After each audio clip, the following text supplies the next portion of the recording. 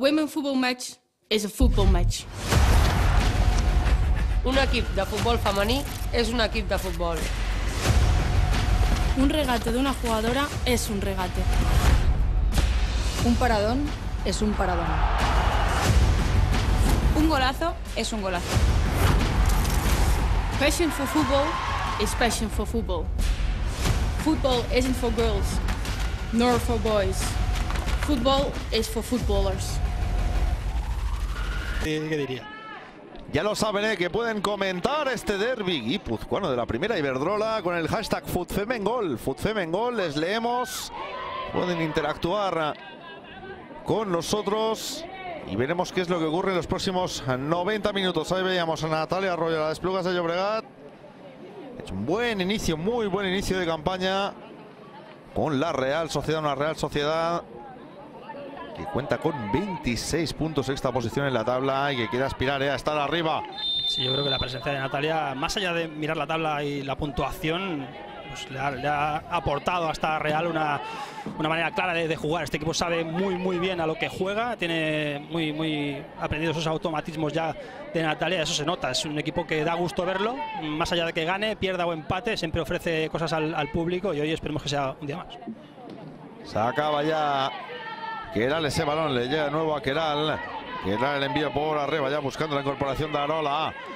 Buena la protección para que sea saque de puerta, ya la pondrá en juego Adrián Anclares. Y habrá que ver si es verdad lo que decía Dorronsoro de que desde el minuto 1 iban a ir a por el partido, no iban a especular. Eso es fácil decirlo, pero es difícil hacerlo cuando tienes enfrente a la Real, porque por mucho que quieras, sí que es verdad que mira, empieza ya presionando arriba claramente para evitar que la Real salga cómoda desde la zona defensiva. Así que por ahora, en esos 48 segundos, cumpliendo lo que decía su técnico. De hecho, lo tiene clarísimo, saben que la Real Sociedad son jugadoras a las que les gusta tener el balón, la posesión, están muy bien organizadas, en dificultar esa salida desde el principio. Balón ya entre líneas, Naigari que jugaba para atrás con Maitane, Maitane que pierde ese balón, pero aún así lo recupera la Real Sociedad. Buena triangulación que acaba en Maitane, envía el cuero ya en banda derecha y se reorganiza sobre el tapete la Sociedad Deportiva Eibar. Balón que viene ahora entre líneas, intentaba jugarla la Real, era Nuria Rábano. Balón a banda derecha para Lucía, Lucía que ya abría aún más hacia la derecha para Bárbara, que hace de las suyas, intentaba buscar el pase entre líneas, ahí estaba esperando Naigari. La recuperación aún así es para la Real Sociedad, que tiene el balón, juega ya atrás. Nuria Rábano busca la profundidad, no se ha entendido en este caso con Gemma Gilis. ¿Quién se la va a quedar? Es Noelia. Evidentemente salir a buscar a la Real a su propia área tiene sus riesgos, porque si el equipo de Natalia Arroyo pues supera esa primera línea de presión, se puede encontrar con bastantes metros por delante y tiene jugadoras muy verticales, extremos rápidas, por lo tanto es un riesgo que asume Dorronsoro. Ahí lo teníamos precisamente dando instrucciones ya desde el minuto 1. Iker Dorronsoro. Habrá saque desde la banda, 2 minutos ya de esta primera parte. Sigue el 0-0. Atenta también Natalia Arroyo a los avances de sus jugadoras. El balón desde atrás que va a sacar de ahí como buenamente puede Adriana. De cabeza ahora trataba de tocarla Carla Morera. Ojo el balón ahora en el interior del área. Pelea por ella Zemi Gatlana. Acaba habiendo falta. Será balón para la Real Sociedad. Sí, en este caso no sucede nada porque la sudafricana ha cometido falta, pero cuando está Gatlana por ahí cerca no te puedes dormir ni un instante. Delantera habilidosa y rápida hasta extenuación. En este caso sí que bueno, parece que se lleva por delante a la zaguera de la Real, pero peligro asegurado cuando está Gatlana cerca. Habrá saque desde la banda, 3 minutos ya. Sigue el 0-0, recuerden, derbi guipuzcoano que ofrecemos en gol. Un derbi que no se producía desde hacía 10 años. Coinciden de nuevo Sociedad Deportiva Eibar y Real Sociedad en otro de los duelos vascos que nos deja esta primera Iberdrola. Sí, en ese último precedente, 1-2 victoria de la Real. Después en esa misma temporada el Eibar ya se fue a segunda y desde entonces no hemos podido disfrutar de este derbi guipuzcoano que tenemos hoy en pantalla. Habrá saque desde la banda. Veíamos ya a Ruth Álvarez, 10 a la espalda. Movimiento ya que juega Ruth, buscando la incorporación de Sara Navarro de Sara. Y hay falta, si lo indica la árbitra Espino Ríos. Tiro libre directo peligrosísimo para las armeras. Me parece que hay un agarrón, pero no sé hasta qué punto es suficiente como para penalizar esa jugada. No está de acuerdo Lucía. Y vamos a ver, este tipo de jugadas. Tiene más centímetros la Real, pero el Eibar también ha marcado más de un gol a balón parado. Por lo tanto, ojo a este tipo de acciones. Pues atención a la acción, peligrosísima. Buen balón que puede buscar ese potencial aéreo de Noco, de Napo. Vamos a ver, barrera ya colocada. Marca jugada, vamos a ver la acción. El balón al primer palo, que botó justo delante de Adrián Anclés. Acaba atrapando la guardameta. Este tipo de acciones son las que nos hacen mucha gracia a las centrales, que se han recorrido todo el campo para intentar rematar esa jugada y después finalmente no han tenido ni la opción, pero la tentativa era buena. La Real Sociedad que trata de salir rápidamente. Cae ese balón a Gemma Gili, que ya jugaba en banda izquierda. Buen balón que sube ya Nerea Izaguirre, que hace de las suyas. El recortito hacia afuera. Pasa al interior del área. No encontró rematador. La salida de la Sociedad Deportiva Eibar. Está eléctrico ahora el partido. Buen recortito ahora en la banda derecha. La falta es clara en la salida de Carla Morera. Falta de Nuria. Estila confianza en Nerea Izaguirre. Es un momento espléndido, espectacular. No sé qué adjetivo utilizar para el tramo de temporada que atraviesa Nerea Izaguirre, que nos ha regalado durante la temporada golazos espectaculares, casi siempre con lanzamientos desde fuera del área. Y en este caso, hasta con 3 futbolistas muy cerca de ella, logró sacar un centro que casi de punto estuvo de reaccionar Naikari dentro de la pequeña. La acción ahora que trata de quedarse Maitane. Ahí está la Balear, que ya jugaba vertical. Recepción para Gemma Gili. Apertura para Nerea Izaguirre, que no puede controlar la Tolosarra. Acaba siendo saque desde la banda. La buscan constantemente, A Nerea es lógico, Cuando quieras que pase algo bueno para la Real, tienes que buscar a Nerea y aprovechar ese momento que comentábamos en el que se encuentra. Porque más allá de que tenga desborde o no sabes muy bien cómo defenderla. Si le dejas espacio, puede probar el disparo de lejos. Ya hemos visto cómo se las gasta. Si le entra, se te puede marchar en velocidad también con esa habilidad que tiene. Por lo tanto, múltiples recursos los de Nerea Izaguirre. Pasan cosas una vez que controla ese balón Nerea Izaguirre. Naikari, que quería jugar atrás. Recepción para Nerea Izaguirre, que la mete al interior del área. Va a tratar de sacarla de ahí. Lo hace Geral. Lucha por ese balón aéreo. Nerea Izaguirre, que puede ganar la partida. Carla, sí lo hace. Ahí está Nerea Izaguirre. Carla Morera. El balón dividido. ¿Quién se lo queda? Estaba cerca ahí Gemma Gili. Envío del cuero atrás. Nuria Rábano, que va a descargar aún más para Adriana Anclares. Adriana, sin duda una de las guardametas de futuro y a seguir de cerca. Fíjate, como para tener para quitarle el sitio a María Quiñones, ¿no? Pues ahí nos hacemos una idea del futuro que tiene por delante Anclares. Envío ya entre líneas de Maidane. Busca en corto la incorporación de Leire Baños. El centro desde la derecha ahora. Va a dejar, abre los brazos. Defendiendo no con Manlo. La sudafricana para que atrape Noelia García. Puede parecer que el Eibar está un poco agobiado, ¿no? Porque lo tienen encerrado en su área, pero yo creo que no es así, Hemos visto muchos partidos en los que el Eibar se defiende a la perfección en este tipo de jugadas. Después arriba tiene a Galdana, que es una bala, y le causa dolor de cabeza al rival. Así que por mucho que pueda parecer que el Eibar está agobiado, encerrado en su portería, se defiende bastante bien en este tipo de acciones. Toma ese balón ahora, Gemma Gili, que se va hacia el centro, juega el Leire Baños, que intentaba poner la banda derecha. El balón sale rebotado, llega la ayuda Maitane. En zona de 3/4, descarga para Nuria Rábano. Entra Mendoza de nuevo, Nuria Rábano, que se va hacia el centro. Ahí está la de Santiago de Compostela, que ya mueve en banda derecha. Abriendo el campo ahora la Real Sociedad, buscando una opción en el centro, al interior del área. Sale rebotado el despeje, ahora no ha sido bueno de Napo. Vamos a ver si sale ese balón. No, pues lo acaba controlando Noelia García, evitando el córner. Vemos como el Eibar deja descolgadas arriba a Galdana y a Arola Aparicio, y el resto todas perfectamente direccionadas, formando 2 líneas muy juntitas para evitar eso que comentábamos, que la Real combine y al final acaba encontrando huecos en una defensa hiperpoblada del Eibar.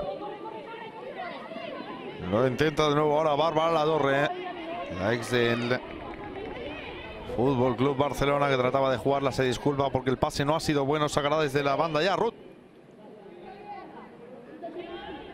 Jugando Ruth, buscando la combinación con Sara Navarro. De nuevo Sara en la línea divisoria, acaba perdiendo ese esférico. Quien la recuperaba era Baños.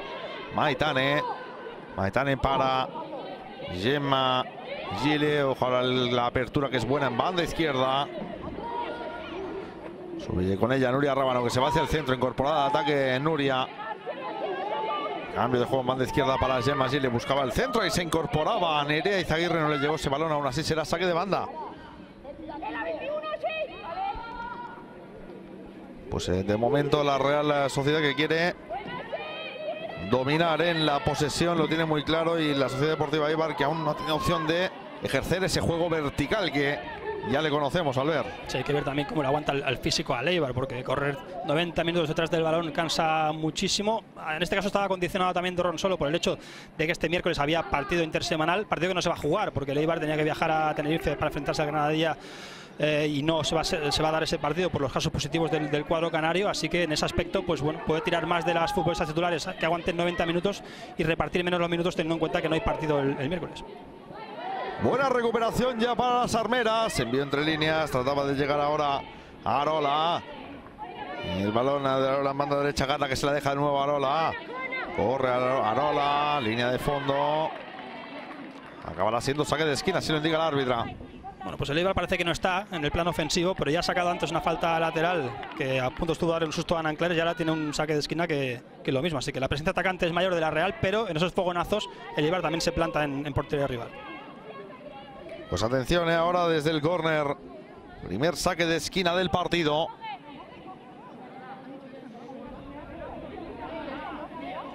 Al primer palo ya se coloca Maitane, marca jugada John Parr.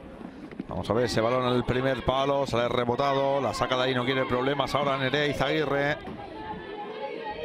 Salimos de la Real Sociedad, dejó el balón por arriba, no hay fuera de juego, que es buena opción. El envío ya entre líneas, Atlana, que quería controlar ese balón, aún así fuerza el saque de banda. Es muy complicado que en ese tipo de jugadas le cree peligro al Eibar a la Real. No es imposible, pero Aneche Zarreta, Nuria Mendoza, Maitane, Leire Baños son jugadoras muy altas, que van muy bien por arriba, así que se antoja difícil el ver un gol del armero en jugada a balón parado. Cruzado el umbral del minuto 10, sigue el 0-0, aguanta ese balón de Miguel Atlana. Y ahora le aguantó la presión Nuria Rábano, que la saca fuera. El servicio que será para la Sociedad Deportiva Eibar.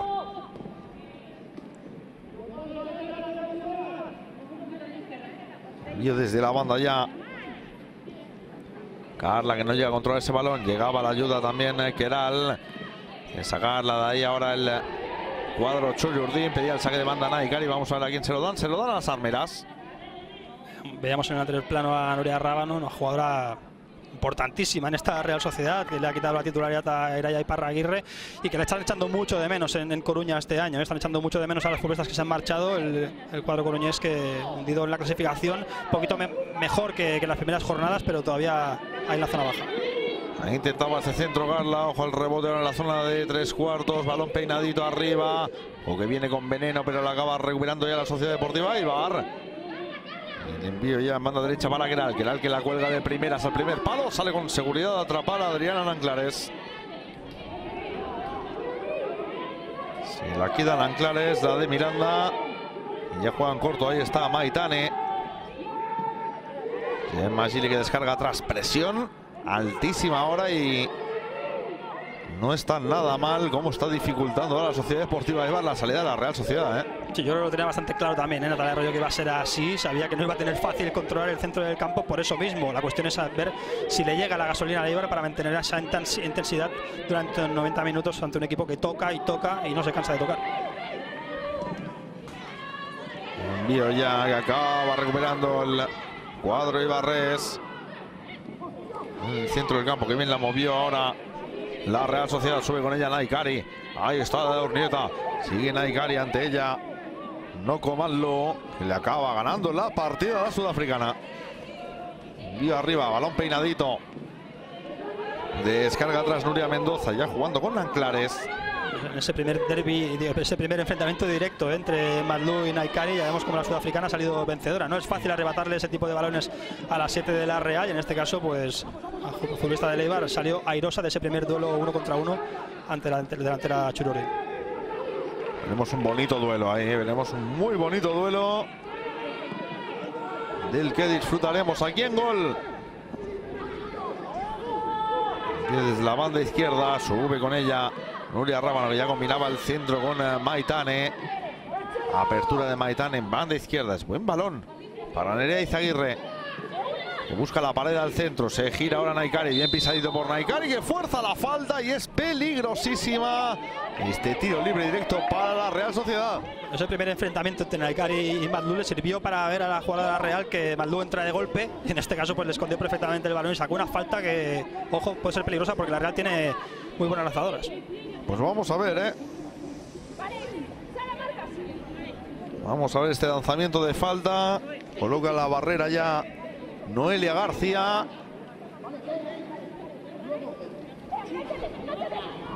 Ahí está la guardameta de Igualada, Y ahí va Naikari, que es la que se perfila para disparar este tiro libre directo. Ahí va la capitana Chuyurdin, concentrada.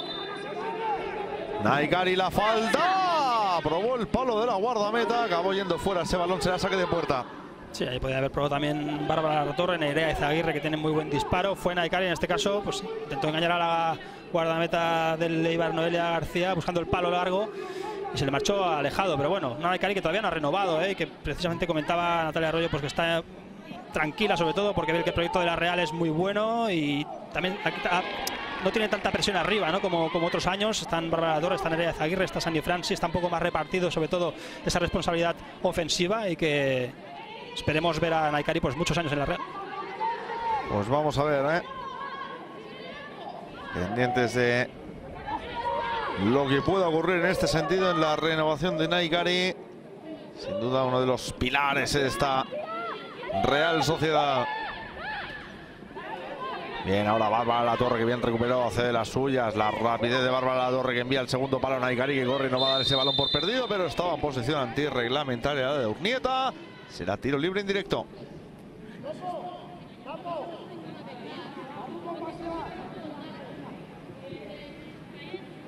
Ahí vemos de nuevo la acción.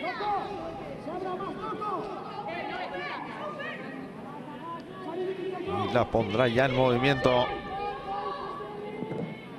el cuadro armero. Envío arriba. Trata de sacarla de ahí como buenamente puede el Eibar, pero es buen balón, Atención a la carrera ahora de Arola al interior del área. La taparon entre Maitane y Nuria Mendoza. Bueno, cuando hablamos de Eibar y de Real Sociedad hablamos de un choque de estilos clarísimo, y aquí lo acabamos de ver en esta acción, como el Eibar con 3 pases se plantó en portería rival, y como la Real Sociedad pues utiliza muchísimos más, ¿no? En ese juego asociativo para plantarse en portería contraria a través del toque. Salida ya para la Real Sociedad, envío en banda derecha, corre Bárbara, que busca la pared. La acción entre líneas, sube con ella Leire Baños, que ya juega de nuevo con Bárbara. Bárbara que recorta, ahí está Bárbara. Bárbara La Torre quería combinar al centro. La salida ya es para la Sociedad Deportiva Eibar, que puede lanzar una contra rápida de las suyas. Ahí está Gatlana. Gatlana que toma la directa, la velocidad, sale como un trueno. Ahí está Gatlana al centro, puede buscar el disparo. Bien tapado. La acción que cae en banda izquierda. Insiste ahora la Sociedad Deportiva Eibar. Buena la pared. Gatlana que trata de pisarla, de acompañar ese balón. Se lo queda. Envía vertical. Apertura en banda derecha para Carla Morera. Ahí está la de Sardañola. Carla Morera, línea de fondo. Acabó cayendo. Se han hecho un lío ahí en esa salida. Salida ya ahora para la Real Sociedad. Ojo que es defectuosa, que la recupera ahora es el Eibar. Buscó el disparo y señala a la árbitra falta. Sí, creo que ha habido una mano de la defensora de la Real. Lo veremos en la repetición, pero el partido con idas y venidas, Parece que es la Real el que lo controla, pero enseguida que recupera el esférico el Eibar se estira y llega a los metros finales. No están de acuerdo las jugadoras de la Real, sobre todo Maitane. Vamos a ver si tenemos una repetición de la jugada. Y tocó, buscó ese disparo María John Parla de Vegas, y justo después del disparo la árbitra Espino Ríos, que señaló esa falta muy pegadita a la frontal del área, Sí, está incluso demasiado cerca, ¿no? Porque va a ser complicado que el balón pueda pasar por encima de la barrera y baje lo suficiente para colarse, pero sin duda es una buena ocasión para el Eibar. Pues la ocasión ahora para la Sociedad Deportiva Eibar. Naikari que discute la acción, y la vemos, Albert. Pues no parece que haya mano. Creo que le tocan el muslo y después, como mucho, le debe rozar el brazo, pero no se puede percibir. Está claro que el balón va al muslo de Maitane, pero parece que tiene bastante razón en quejarse la ex del Levante. Pues habrá tiro libre directo en todo caso. Y ya disparará María Llompar. Ahí está la de Vegas. María Llompar a la barrera directamente. El trayazo que buscó en ese tiro libre directo. A intentar salvar el córner y lo hace. Sí, bien intencionado el disparo, pero lo que comentábamos, es muy complicado pasar el balón por ahí encima con tan poquito margen para que después pueda bajar y coger dirección portería. Y aquí vemos a Galdana, la jugada anterior a la falta, como hasta 3 futbolistas necesitó la Real para arrebatarle el esférico, que bien le va al Eibar tener una jugadora de estas características, con un equipo que juega normalmente encerrado atrás, pues arriba una delantera anárquica, rápida, capaz de crear peligro ella sola. Es fantástica, la ex del Benfica le aporta muchísimo arriba al Eibar. Pues fuerza ahora ese saque de esquina. Será el segundo para la Sociedad Deportiva Eibar, si no me equivoco. Y atención al córner, ahí va Ruth Álvarez con su zurda, Y de calma en el interior del área la colegiada Espino Ríos. A punto de cruzar el umbral de este minuto 20. Saque de esquina, ahí va Ruth. Que marca jugada. Pues ahí lo han escuchado, sí. Ya he hecho el silencio para escuchar. Ha dejado claro a la colegiada que a la misma que haya un agarrón por ambas partes va a ser penalizado. Pues se va a lanzar ahora sí ese saque de esquina. Ahí va Ruth. Ruth muy cerrado. Interior del área, balón peinado, queda muerto en el interior. ¡No! La tuvo la Sociedad Deportiva Eibar. En ese lío, en ese barullo en el interior del área. Y el balón que salió rebotado, cual jugada de pinball. Y ahora que lo prueba es la Real Sociedad, que puede salir rápido.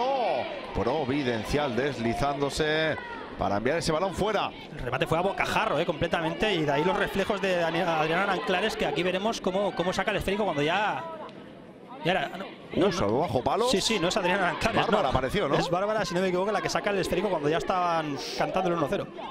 Pues salvó ahora la Real Sociedad. Salida ya para el cuadro Chururdin. Envío por arriba. Y fuera de juego Naikari. Se cabrea Bárbara, que tenía ahora 1 contra 1 maravilloso en el interior del área, pero estaba invalidado. Muy bien la defensa del Eibar. Es muy difícil tirar la línea cuando estás tan atrás, y sin embargo ya han cazado 2 veces a Naikari en el fuera de juego, así que perfectamente tirada la línea por parte de Maldú y Napo.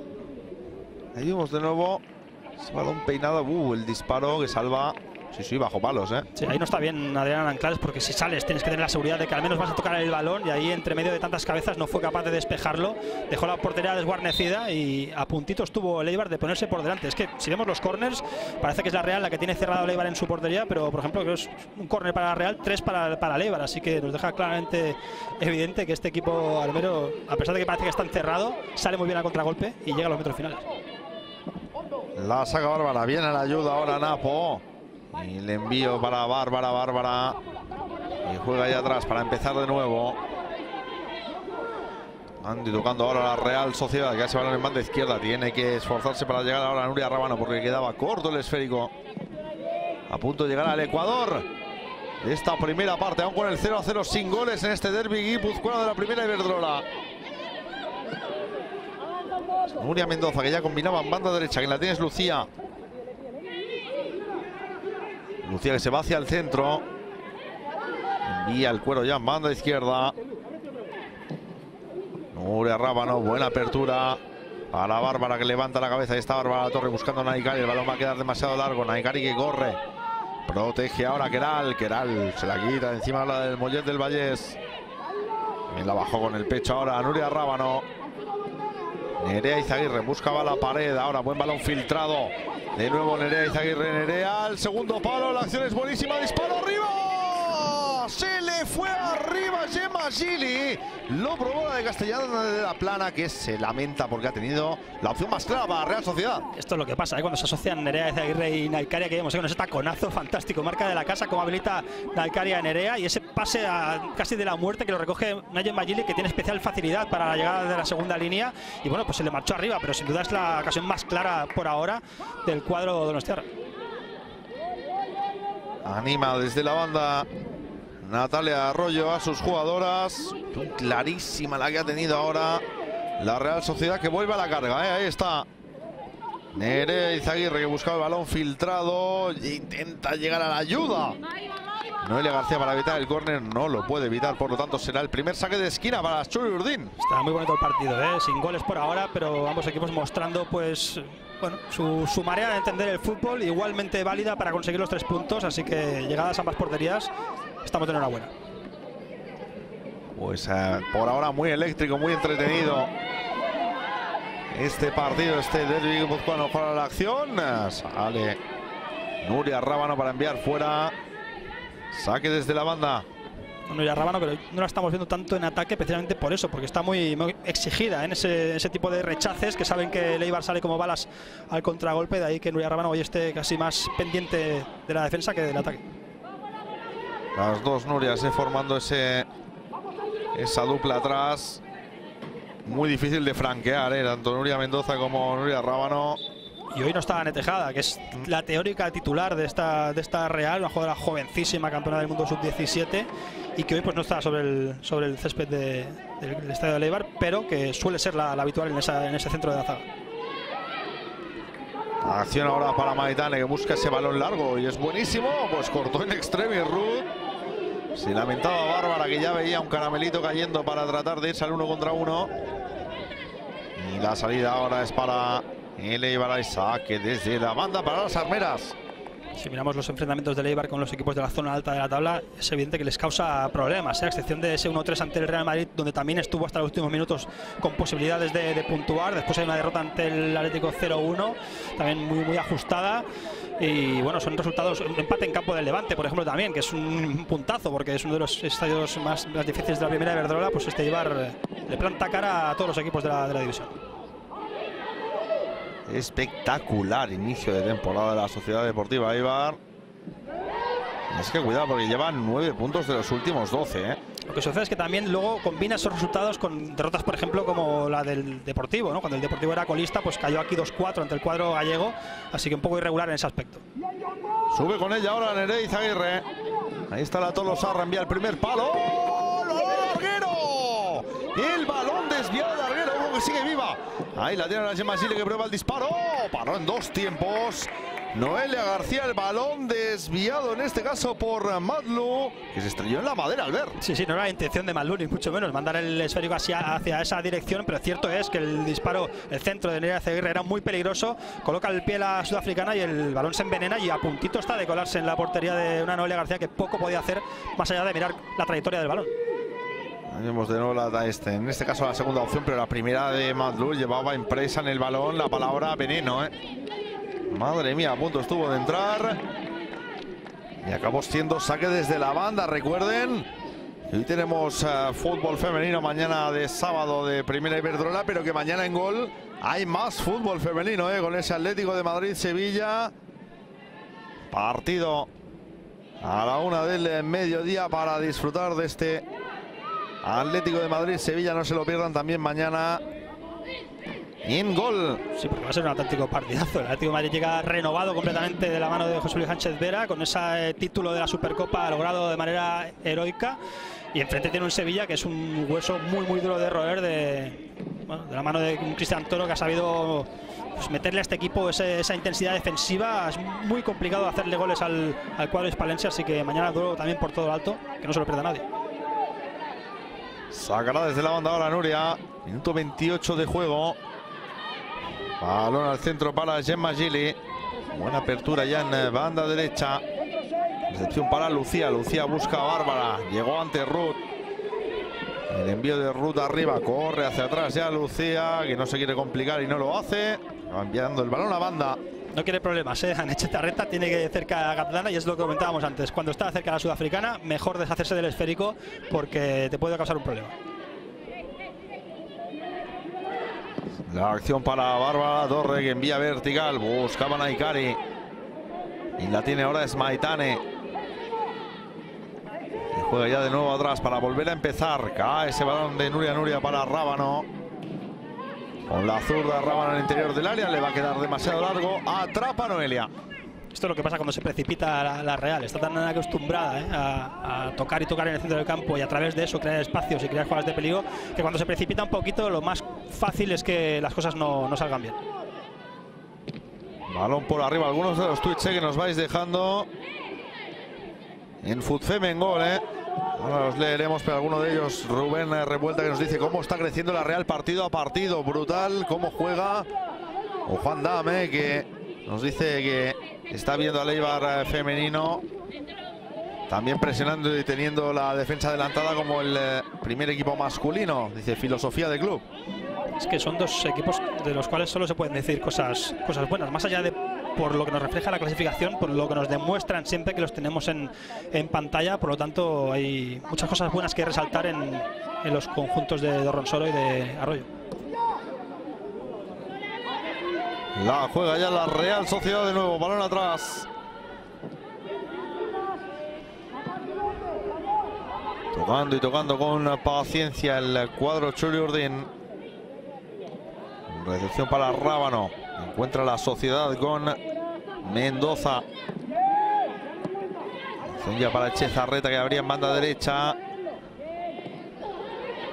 Un balón entre líneas ya Maitane, que juega con Gemma Gili. Llega de nuevo la ayuda Maitane. Ahí está la Balear abriendo en banda derecha. Es buen balón para Bárbara, que la colga al interior del área. Estaba esperando Napo, que la saca de cabeza. El testarazo directamente a la banda. Saque desde la banda para la Real Sociedad. Es complicado que Naikari pueda encontrar remate entre dos jugadoras como Maldú y Napo, a pesar de que es una jugadora que también le hemos visto marcar goles de cabeza, a pesar de ser bastante menuda. De ahí que bueno, se intenten colgar también algún balón para la 7 de la Real. Intenta proteger ahora Ruth Álvarez y lo hace. Hay saque de puerta y pondrá ya en movimiento la Sociedad Deportiva Eibar. Lo hará la guardameta de Igualada, Noelia García. Pues hemos alcanzado los primeros 30 minutos de partido y fíjate que si me dijeras quién es el ganador a los puntos de lo que hemos visto, pues a lo mejor me vería obligado a decirte que la Real, por el hecho de tener más el control del partido, pero después a la hora de la verdad, más allá de eso, está bastante más igualado, sobre todo en cuanto a ocasiones, de lo que puede parecer en un primer momento. El tema es que está muy igualado a nivel de ocasiones y ya sabemos que la Sociedad Deportiva Eibar tiene un juego muy vertical, mucho más directo, que le está funcionando pero que muy bien. Sí, eso también lo comentaba Natalia Arroyo en la previa, diciendo, sabemos perfectamente que en el momento en que perdamos el balón o lo recupere el Eibar, va a tocar correr, porque cualquier balonazo largo puede causar problemas. El balón al interior del área, protege y la saca de ahí Geral Gómez. Bajó con el pecho Noelia Rábano, ya combinaba con Maitane López.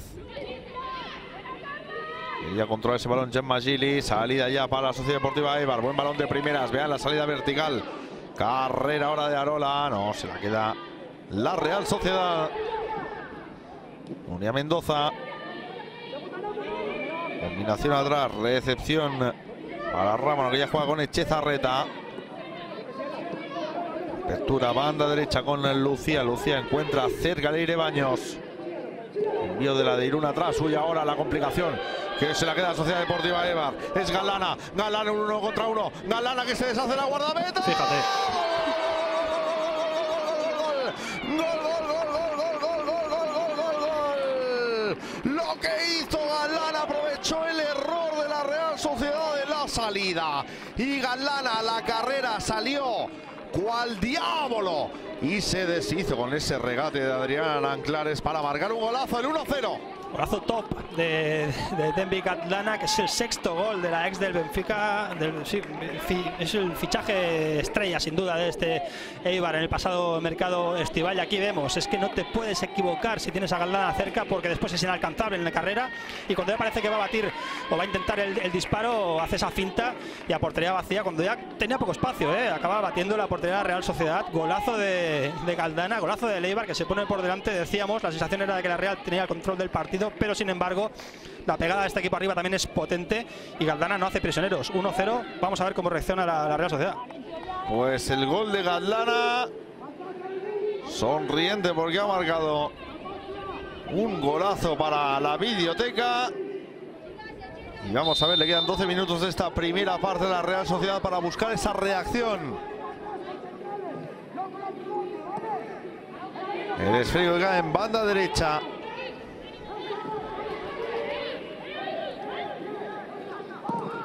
Envío largo de Nanclares.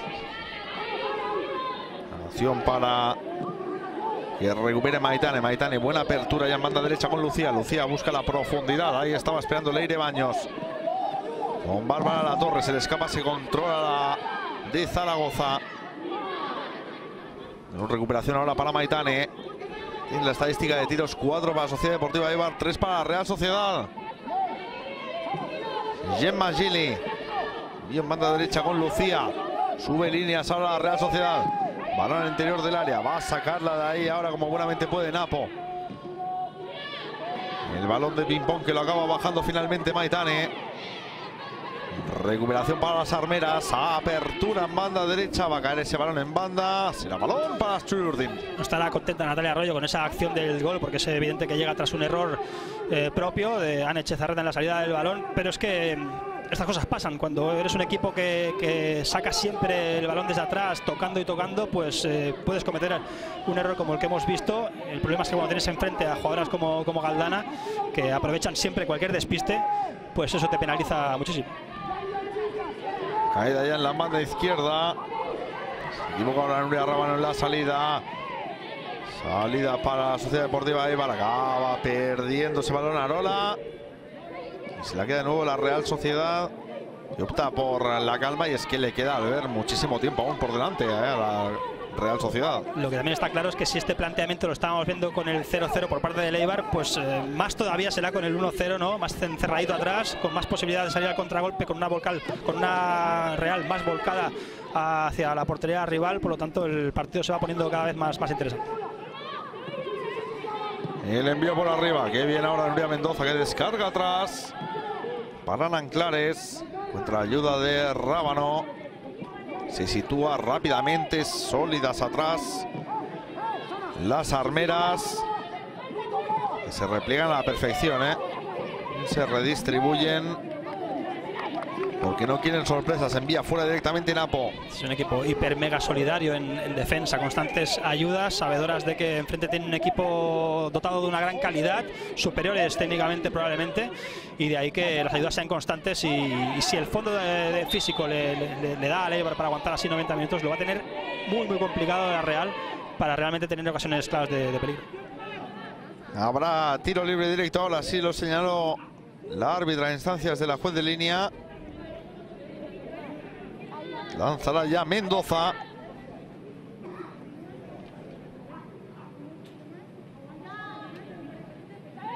Atención a la falta. Las jugadoras en la frontal del área buscando un posible testarazo, Ahí va Nuria Mendoza. El envío de la catalana. Se lo piensa dos veces, no lo ve claro. Ahí va Mendoza al primer palo. El testarazo que se va fuera, en este caso de Ane Echezarreta. Otra oportunidad para la Real Sociedad. Pues Ane Echezarreta, que tuvo oportunidad para enmendar su error atrás, pero hasta en este tipo de acciones es seguro el Eibar, a pesar de que enfrente hoy tiene un equipo pues con más centímetros, Se muestra seguro hasta incluso en las acciones en las que está en teórica inferioridad, como es en este caso. De nuevo esa pérdida de balón. Por supuesto, esa velocidad, salió como un rayo Atlana. Qué bien lo hace ahí, porque parecía, bueno, hasta a mí me engañó de que iba a intentar el disparo de primeras, y con esa finta deja completamente sentada a Adriana Anclares. No se asegura el gol porque se esquina bastante y llegaban dos defensoras de la Real para intentar sacar el esférico, pero al final con esa definición también segurísima la jugadora sudafricana. La acción al interior del área, el balón queda muerto. Uy, ahora el despeje que no ha sido bueno. Se lo queda Nerea Izaguirre en esa banda izquierda que controla. Sí, Nerea Izaguirre ante ella Madló.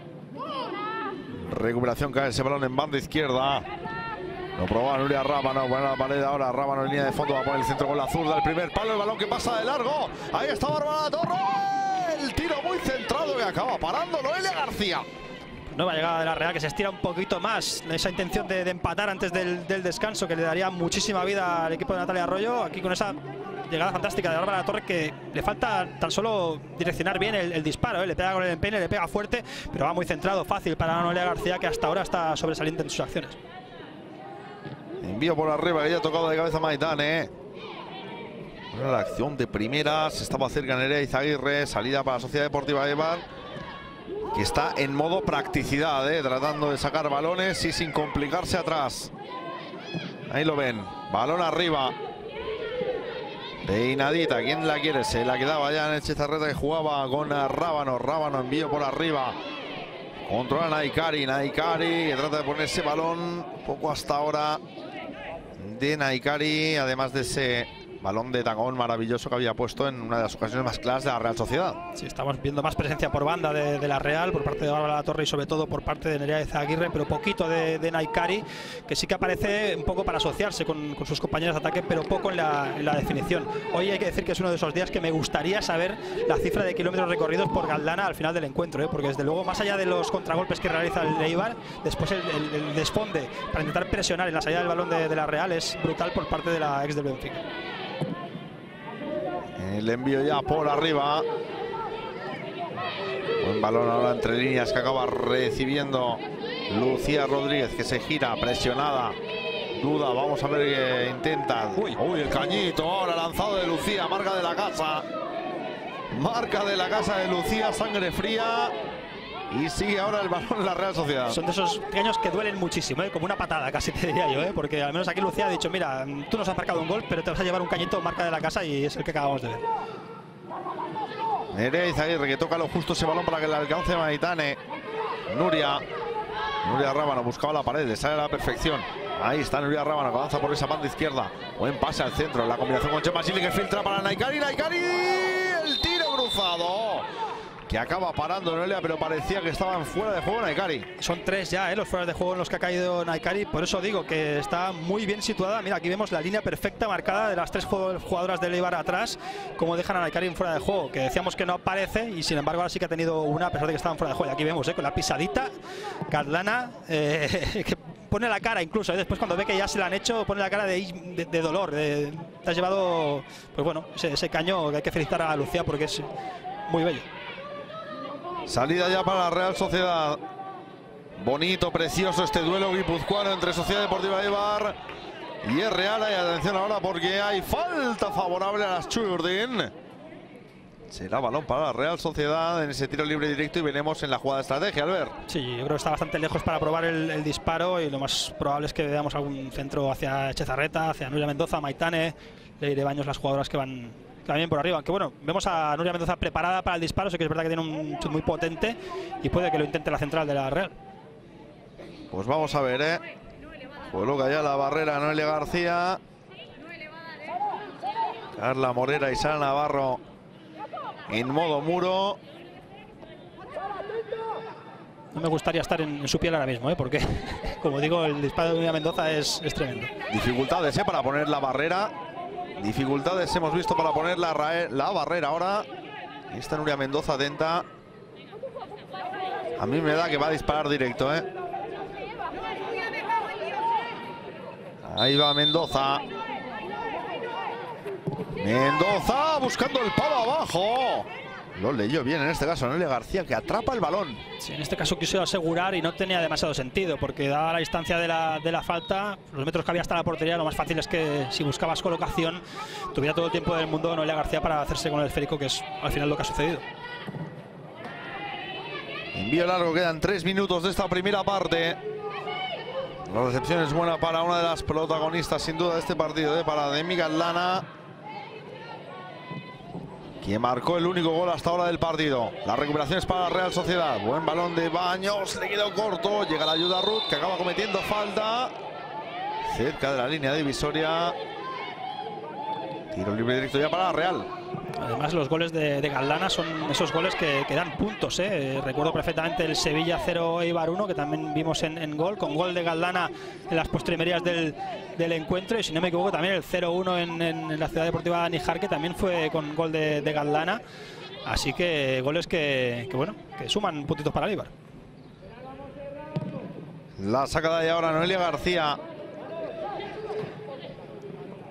Balón desde la banda izquierda, que quería controlar a Arola. Fuerza aún así el saque desde la banda, que ya pondrá en juego Ruth. Aquí también habrá que ver en la segunda parte la fortaleza psicológica de esta Real, que se sabe superior en cuanto a calidad, por decirlo de alguna manera, pero que ve como no hay manera de encontrar huecos de manera clara en la defensa del Eibar. Y van pasando los minutos y vas tocando, vas teniendo la posesión, pero eso no te sirve para ir ganando el partido.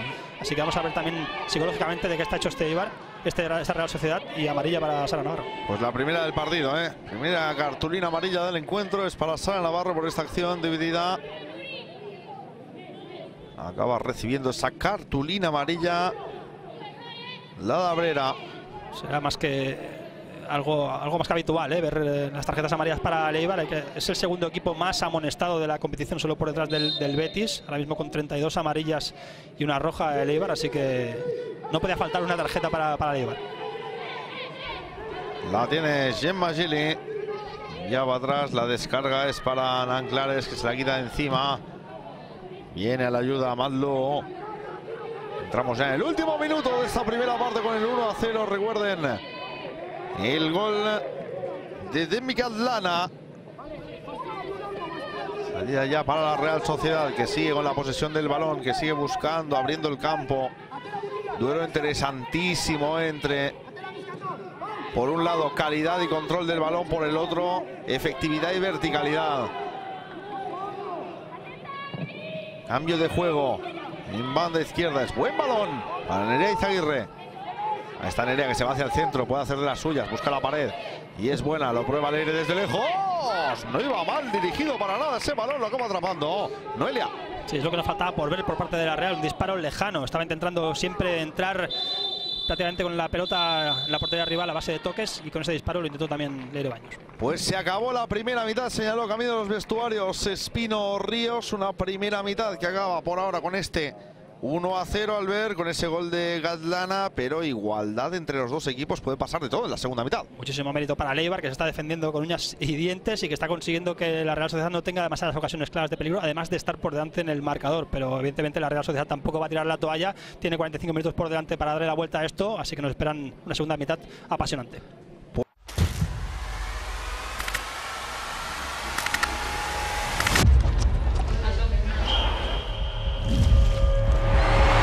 A women football match is a football match.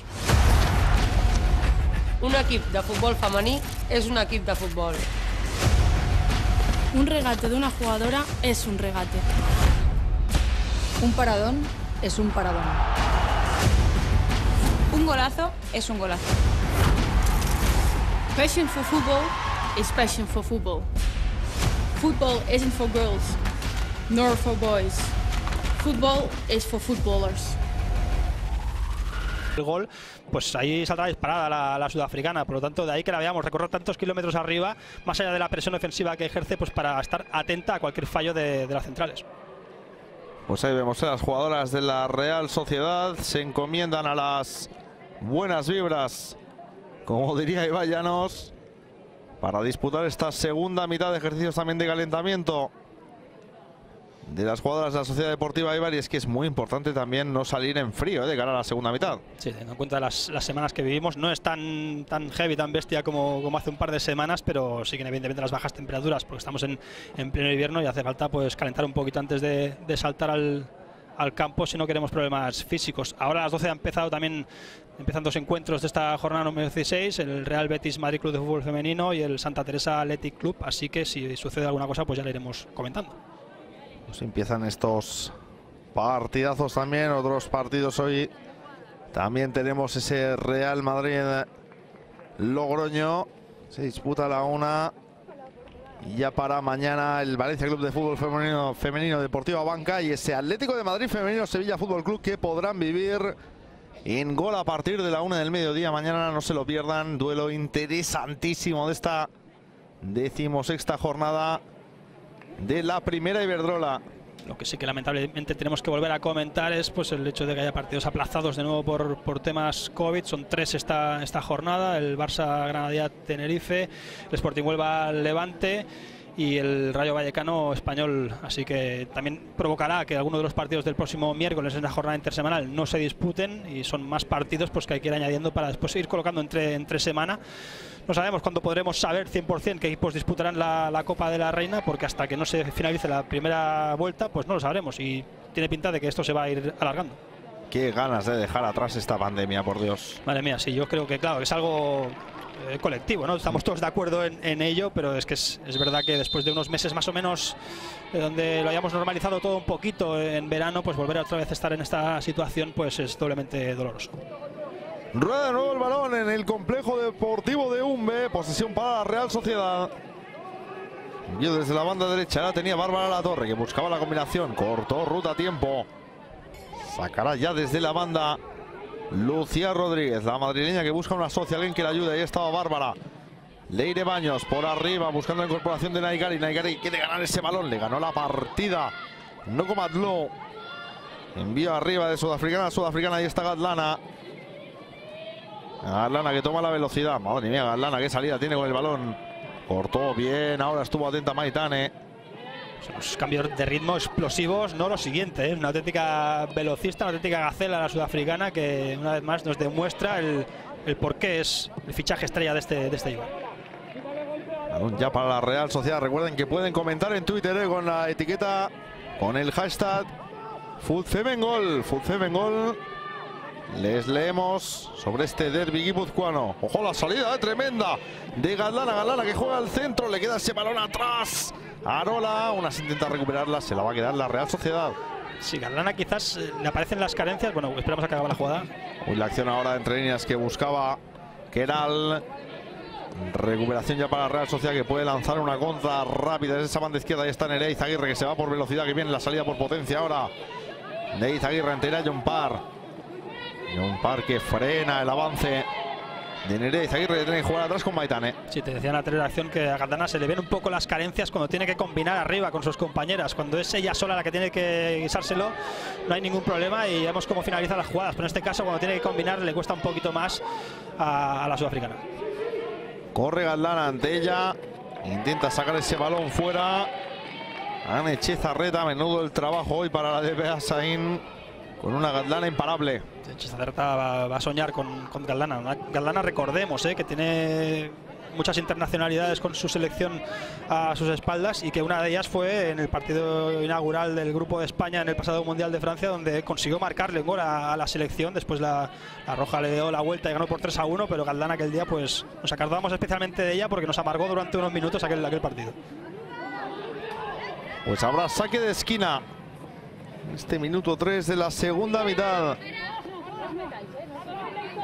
Todas las jugadoras concentradas prácticamente en la línea de gol. Vamos a ver esta jugada a la salida del córner. La jugada ensayada en corto. Balón desde la izquierda, intentaba ponerla John Parr. Ahí estaba esperando para buscar el disparo. La salida ya es para Eibar, que buscaba la combinación. Recuperación para la Real Sociedad, la carrera. Intenta enviarla y es buen balón desde Magili para Naikari. Naikari al 1 contra 1. Ahí está Naikari. ¡Qué bien! Acabó parando ese balón Noelia García, que aguantó con el cuerpo. Aguantó todo lo que pudo a Naikari y la sacó en el pecho. Sí, una Naikari que no hemos visto demasiado en la primera mitad y que esta acción corrobora que no es la mejor versión de Naikari. Naikari esta acción la marca, la convierte en gol 99 de 100 veces. En este caso dejó que saliera Noelia García, se le echase encima. Cuidado. ¡Uy, ahora! La mano salvadora providencial de nuevo de Noelia García en ese balón envenenado tremendo de Nerea Izaguirre. Ahí lo vemos. Se durmió el Eibar en esta acción. No se puede permitir el lujo de que Nerea tenga disparo, porque ya sabemos cómo las gasta, y en este caso el paradón de Noelia García es espectacular. Qué balón con el interior que colocó Nerea Izaguirre. Y la mano de la salvación de Noelia García. Saque de esquina, pues empezó eléctrico de nuevo también esta segunda parte. Nerea Izaguirre, que buscaba ese balón, no se han entendido con sus compañeras en esa jugada ensayada del córner. Nerea aún así que la recupera, no dio ese balón por perdidos. Leire Baños, que busca entre líneas a Naikari.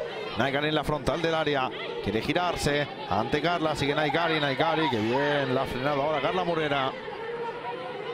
Salida ya para el Eibar, envío largo de Keral buscando la velocidad de Gatlana. Gatlana que cae ante Chezarreta, el balón que le va a caer a Nanclares, que acaba atrapando el esférico. Decíamos que no había estado bien Naikari en la primera parte, bastante desaparecida, y esta acción de 1 contra 1 ante Noelia García amarrada no le va a acabar de hacer demasiado bien a la confianza de la 7 de la Real, que como decimos, pues bueno, quizás habiendo marcado ese gol se hubiera venido arriba, pero extraño que Naikari no haya convertido en tanto ese 1 contra 1. Balón desde atrás ya que trataba de mover Nuria Mendoza. Poniendo al centro con Ane Chezarreta, que ya enviaba a la derecha Lucía. Lucía que filtra. El balón sale despedido. Llega a la ayuda Lucía. Lucía jugando al centro. Tiene que esforzarse Maitane para llegar a ese balón. Lucía de nuevo.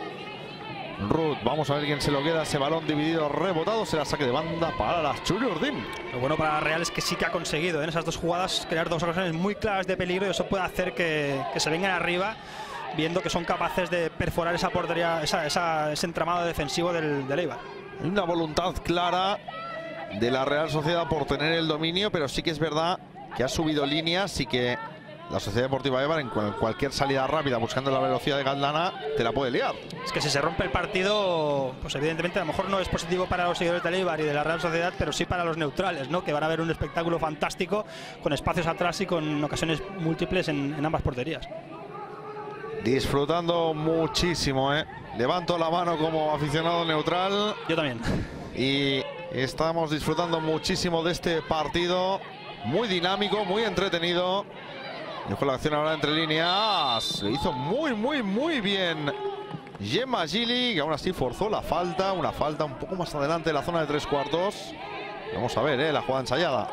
Muy bien Gemma Gili, que realmente para quitarle el balón es prácticamente imposible, y aquí sí que parece que empieza a decantarse un poco el campo hacia la portería de Noelia García, que ve como ahora sí que se están acercando mucho la Real, cada vez más seguido y cada vez con más peligro, así que puede estar más cerca el empate.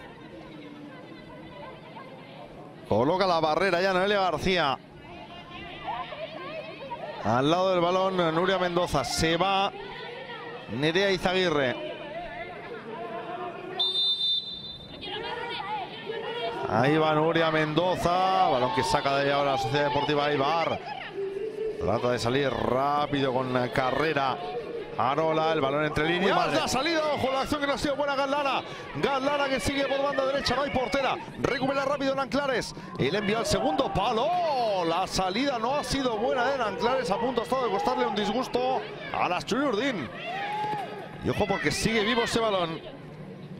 Desde la derecha lo probaba Carla Morera, pedían falta, levantó el banderín en la juez de línea, será tiro libre directo. Mamma mía, ha pasado de todo, Albert. Ese error en el primer gol ha creado una cierta inseguridad en la defensa de la Real, que bueno, ante la presencia de Galdana tiene claro que los pases tienen que ser milimétricos y que los controles por parte de las jugadoras que reciben el balón también tienen que ser perfectos, si no, de lo contrario, una Galdana omnipresente puede ser capaz de hacer el segundo en cualquier jugada puntual. La salida defectuosa de Adriana Nanclares, y se ha escorado quizá demasiado Galdana. Ha tratado de tener paciencia de poner el balón a alguna compañera que estuviera mejor colocada. En todo caso el Eibar ahora que lo probará el conjunto ibarrés. Atención a la falta, que es medio córner. El envía el primer palo, saca la cabeza Maitane López. Salida para la Real, ojo al disparo desde lejos. ¡Uy, qué mano! Salvadora de Nanclares. Providencial la guardameta de Miranda. El disparo tremendo. Vaya obús. Y qué mano salvadora, Vemos la acción de Arola. Fantástico el disparo de Arola. Y si antes hablábamos muy bien de la intervención de Noelia García, el disparo de Nerea Izaguirre, pues aquí lo mismo, porque la intervención de Adriana Nanclares es salvadora y permite a la Real estar a un gol de diferencia del Eibar. Qué disparo de San Antonio de Vilamayo. Y hay córner, y ahora es la Sociedad Deportiva Eibar la que toma la iniciativa. Ruth Álvarez, balón en corto al primer palo, de nuevo recibe Ruth. El envío con la zurda, sale con los puños Nanclares, ojo al rebote. Despeja la Real Sociedad. Que bien el Eibar, que ahora nivela el partido. Después de ver cómo la Real llegaba dos veces con jugadas muy claras, ahora a través de esta acción vuelve a nivelar el partido y vuelve a explicarle a la Real Sociedad que ni mucho menos le va a entregar el timón del partido en lo que queda de encuentro. Minuto 55 de juego, sigue el 1-0. Muy entretenido, muy divertido el partido.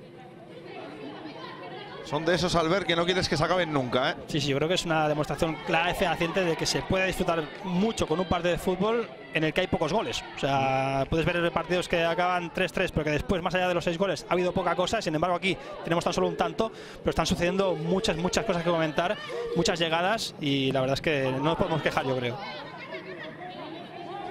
Salida ya para Maitane, quería bajar la Bárbara. Ya gana la partida Ruth. El balón que queda dividido lo ganan las Churiurdin. Sale con velocidad Bárbara. Hay falta y será amonestación. Será cartulina amarilla seguramente para Napo. Y lo es. Bueno, yo creo que la tarjeta es clarísima. Pero también sabía Napo que tenía que frenar a una Bárbara Torre que en carrera es muy difícil de parar. Así que es una tarjeta amarilla que cortaba una contra clara y que le puede salir barata al Eibar, con el riesgo evidentemente de tener una central amonestada.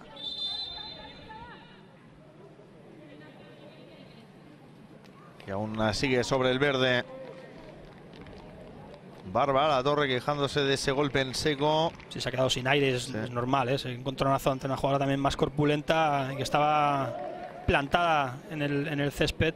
Pues a pesar de que Napo también se ha llevado lo suyo, pues lógico, la más mal parada ha sido Bárbara Torre. Ahí vemos en ese recorte de Bárbara Torre. Se reincorpora aún así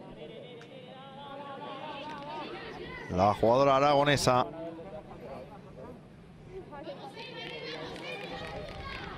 Habrá tiro libre directo y ya pondrá en movimiento Lucía. Que duda, envía atrás finalmente para Nanclares. Honraban abriendo ya en banda izquierda, tocando y tocando ahora. La Real Sociedad sigue el 1-0 con el gol de Galdana en la primera parte, en ese minuto 33. Qué poquito hoy de las bandas, de los laterales de la Real, ni Nuria Rábano ni Lucía están teniendo esa llegada que suelen tener en muchos partidos, y eso es porque también vives un poco con el miedo atrás de que si dejas de jugar hacia la defensa, el Eibar en nada se te planta en los metros finales. Balón ya entre líneas que recibe Gemma Gili, buscando la banda izquierda para Rábano, que va a descargar atrás para volver a empezar. Ane Chezarreta combinando al centro con Mendoza. Y en banda izquierda trata de enviar la larga. Ahora el balón puede ser bueno. Llega a la ayuda Matlo.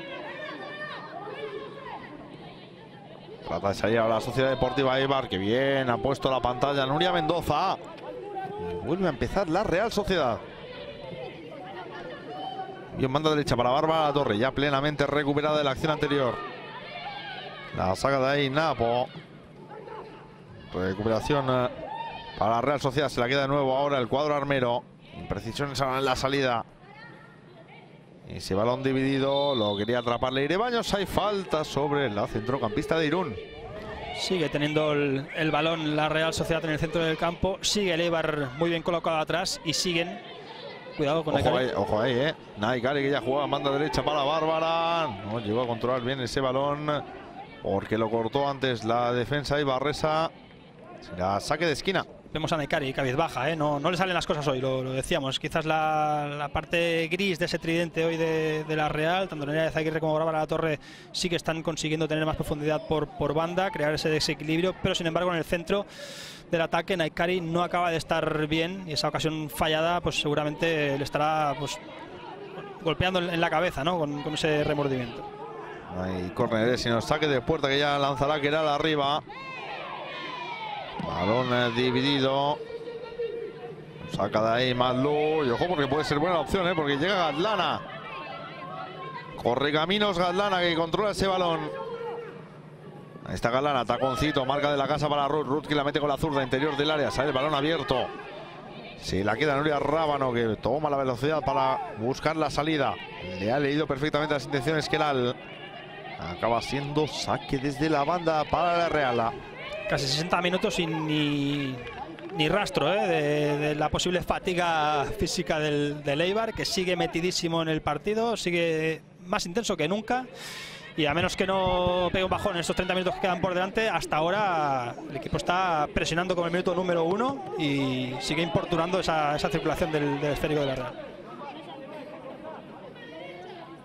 Habrá saque desde la banda.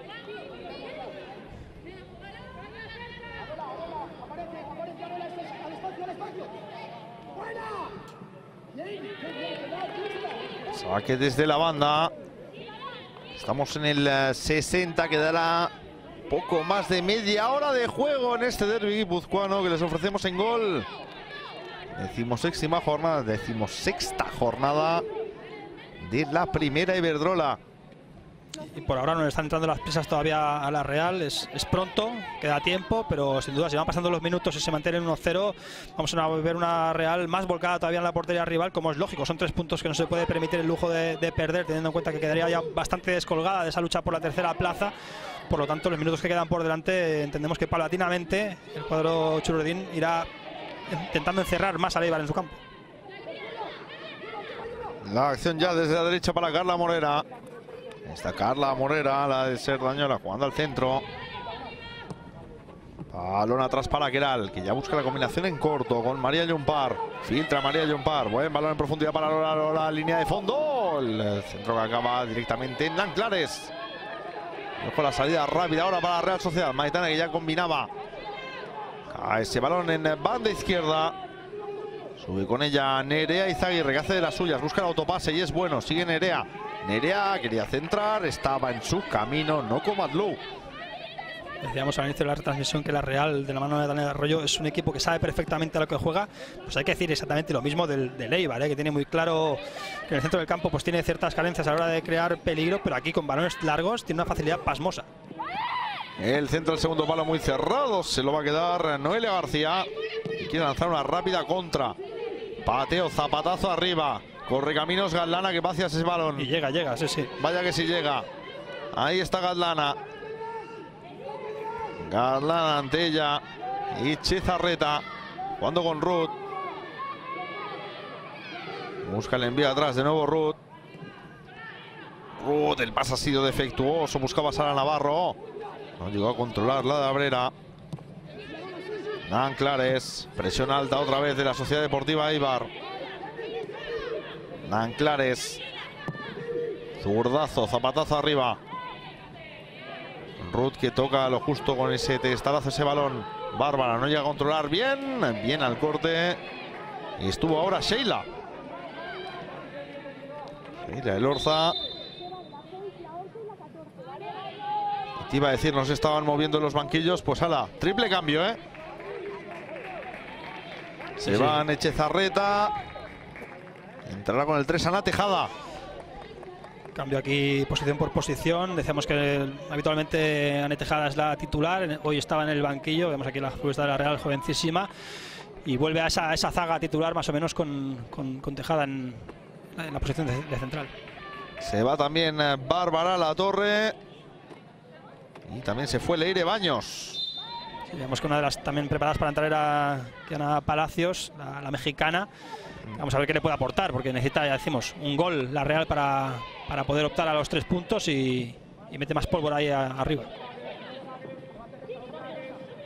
La acción ya que mueve la Real Sociedad, lo proba Gemma Gili, el balón en el interior del área, sale a por ella Noelia García, que envía fuera. Entró también Cecilia Marcos con el 24 a la espalda.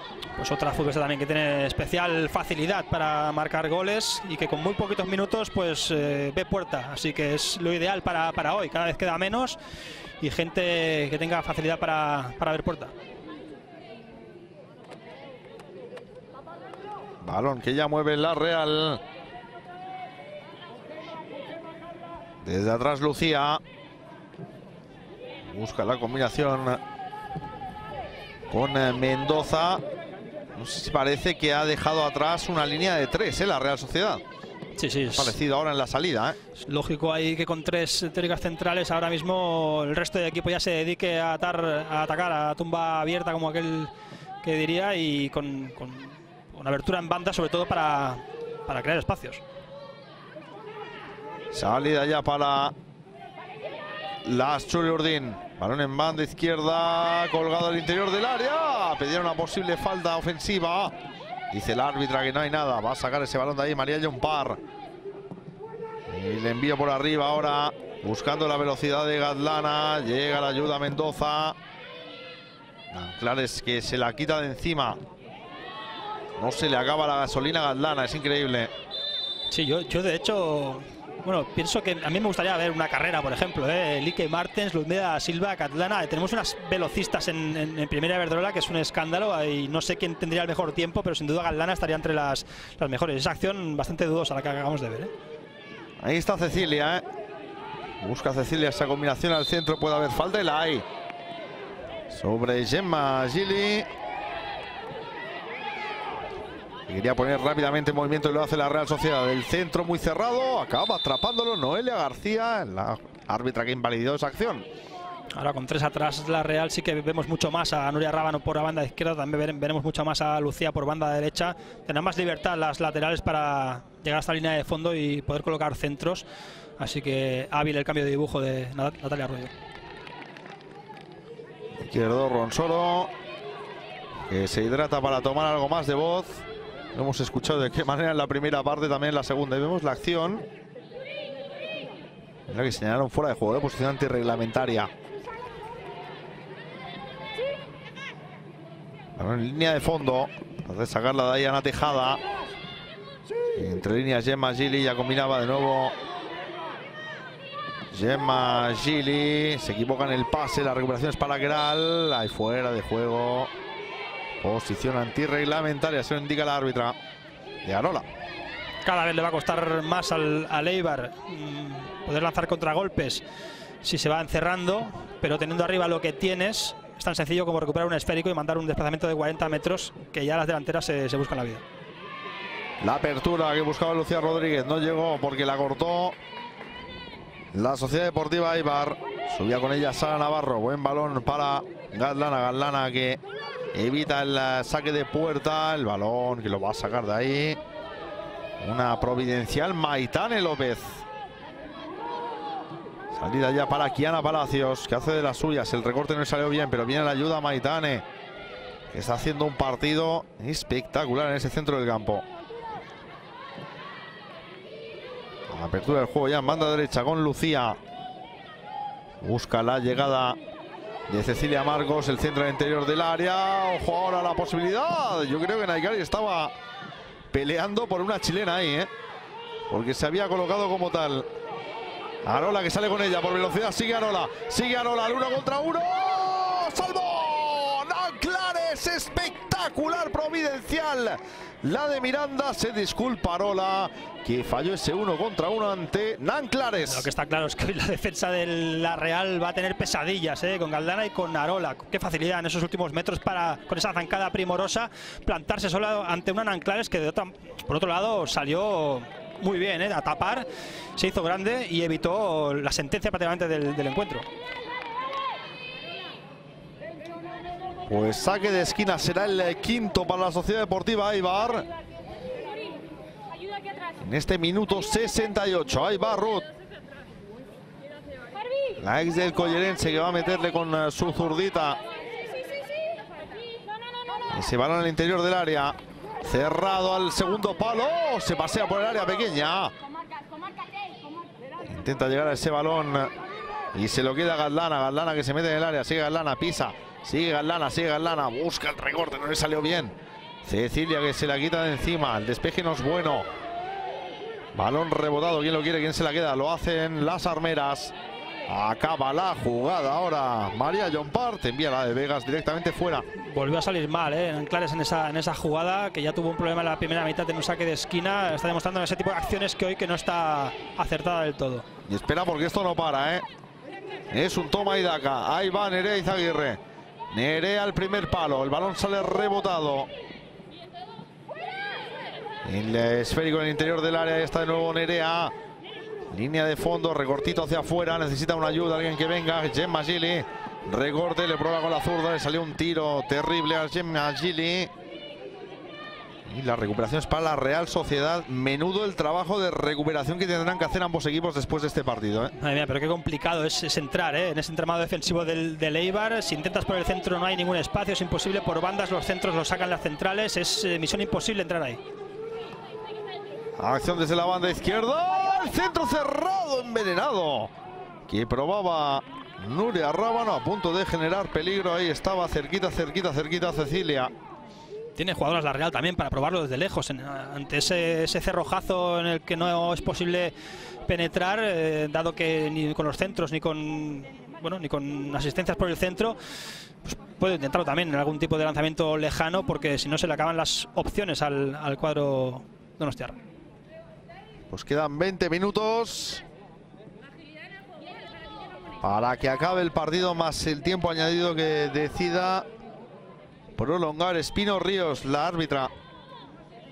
Y Malduco ya con problemas en los gemelos, no me extraña, con ese derroche físico de todo el Eibar, no me extrañaría que en los 20 minutos que falten de partido veamos varios problemas de este tipo, sobre todo en las teóricas delanteras, que son las que han recorrido más metros. No ha introducido por ahora Izquierdo Ronsoro ningún cambio, No, si al equipo le llega la gasolina, cuando una cosa funciona no la toque. Si ese es el caso del Eibar, que sin duda si aguanta los 90 minutos a la intensidad que ha demostrado esos 70, es para, bueno, darle la enhorabuena sobre todo al equipo y al preparador físico del Eibar. La acción entre líneas ya, que buscaba Nerea, tocando y tocando. Vamos a ver quién se la queda. Y le envían en profundidad, acaba siendo saque desde la banda. 72 de juego, está el partido bonito, está el partido entretenido. Por cierto, Urtzi Arevalillo, preparador físico de la Sociedad Deportiva Eibar. Pues hay que sacarse el sombrero, porque ya digo, la preparación física de este Eibar es tremenda, es brutal y tiene muchísimo, parte de culpa de los éxitos de este equipo. De hecho, Noelia García decía en la previa que este equipo es trabajo, lucha y sacrificio, y estoy de acuerdo con los tres adjetivos.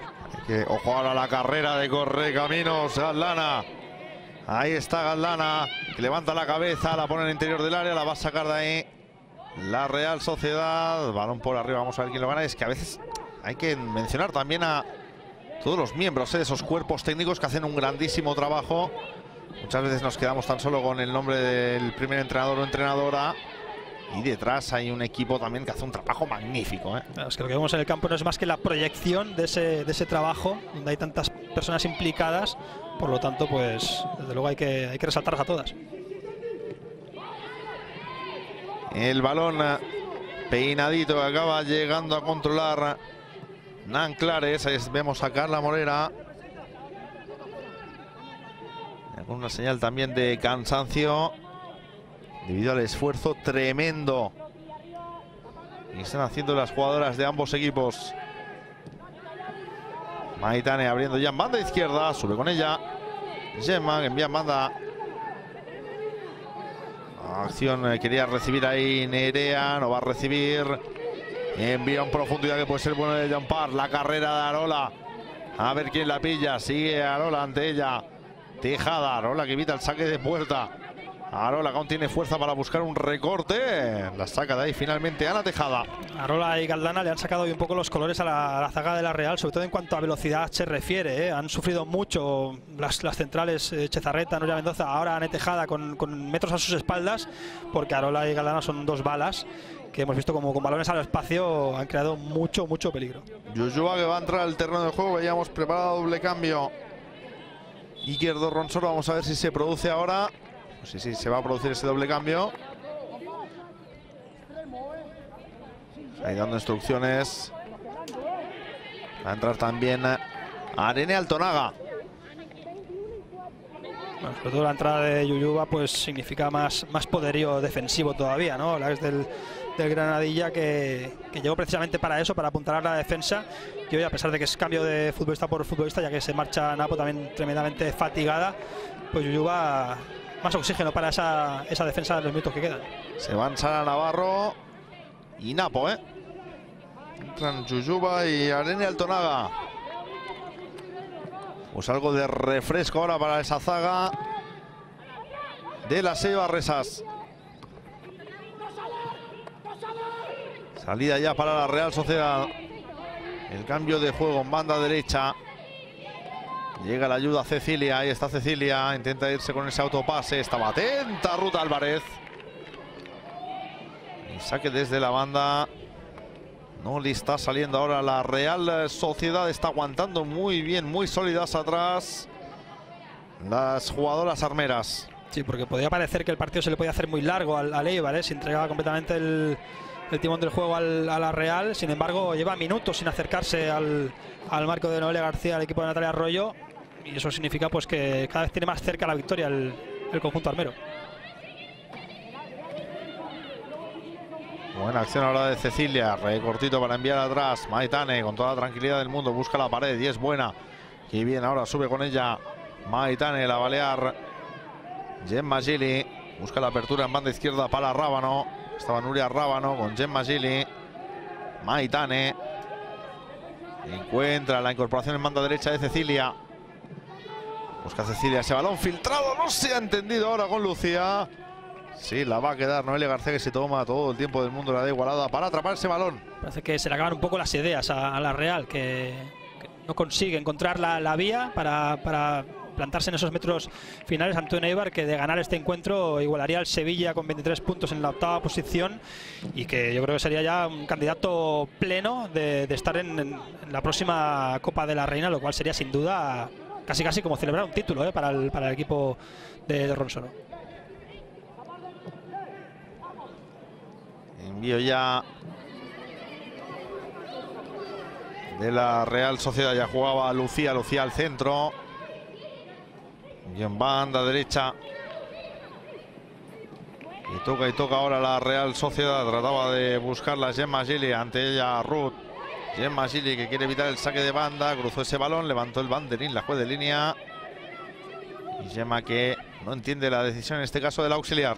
Las ayudas constantes son prácticamente imposibles de superar para las jugadoras de la Real. En este caso estaban Ruth y Yuyuba ahí con Gemma Gili y no ha podido salir airosa de la acción la ex del Levante. Lo que digo, un equipo tremendamente sólido atrás el Eibar, que siempre a través de esas ayudas dificulta muchísimo el hecho de que le marquen goles. Sube ya con ella ahora la Real, es sana dejada. Balón en banda izquierda. Buena combinación con Kiana Palacios. Kiana, que quería abrir en banda. Entraremos en el 78. Maitane, que toca de cabeza. Quiere arriesgar ahora. Maitane, que aguanta con el cuerpo ahí. Envío atrás. En cambio a la posición de Lucía. Jugando y subiendo con ella Cecilia. Cecilia, que puede tomar la banda. Entró fresca Cecilia. Marcos en esta segunda mitad. Balón en profundidad. Viene la ayuda Ruth. Ya con la zurda arriba. Y ahora quizás sí que estamos viendo una Sociedad Deportiva de Eibar que está aguantando algo más atrás. Porque ya no quiere sorpresas, Maitane. Balón coladito por arriba. Ojo, Naikari. Salió providencial a atrapar ese balón Noelia García. Qué bien tiró el desmarque Naikari. ¿Cuántas jugadas de este tipo les hemos visto a las 7 de la Real? Pero en este caso la presencia defensiva de Eibar te obliga a que las asistencias sean milimétricas para que puedan llegar a buen puerto. Y vemos más cambios preparados, entre ellos Sani Franci. Es la bala que le queda en la recámara a Natalia Arroyo para meter más pegada arriba. Pues entrará Sani Franci al terreno de juego para disputar estos últimos 12 minutos más el añadido. Maitane combinando con Lucía. Avanza con el balón, levanta la cabeza Lucía, ya busca entre líneas. El balón que le cae de nuevo a Lucía. Lucía pica por arriba, el balón que queda muerto. Vamos a ver si llega o no llega Gemma Gili. La saca ahora la Sociedad Deportiva Eibar. Sí, la queda Lucía para empezar de nuevo. Buena apertura en banda izquierda. Lo probaba ahora en profundidad Rabanojo. La acción saca con un pateo arriba, zapatazo de Noelia. Lo prueba, insiste la Real Sociedad, que ahora mismo es dueña del balón, pero le está costando y mucho generar ante una Sociedad Deportiva Eibar muy sólida sobre el verde. Bien la protección ahora de ese balón. La tiene Manlú. No, con Manlú envía arriba. Maitane, que la frena, la baja y vuelve a empezar. También está preparada para entrar el Chaso, que tiene un poquito de salida ese cambio, teniendo en cuenta con lo que comentaba yo antes, que tiene que intentarlo también la Real desde lejos, y Chaso tiene un muy buen disparo, así que puede ser importante en esos balones en la frontal del área.